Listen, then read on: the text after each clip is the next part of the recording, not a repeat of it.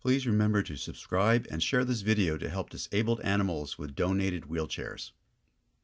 A while back I was having a problem with something eating my avocados, so I put out a trap to see what it was.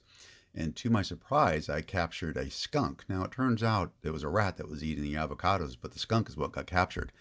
Did not anticipate seeing this at all and have not seen another one in my area since.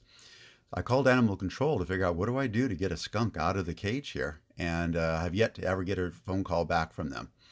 So going on YouTube, I found out as you cover the cage with a blanket so that you calm the skunk down, and I carried him to another area in his territory and released him. Now it's important to do that because if you put him in some other skunk's territory, it could be some problems. So in fact, it might be illegal in some areas. So I took him down near a creek where I knew he'd have plenty of cover through the warm day and good things to eat, and released him.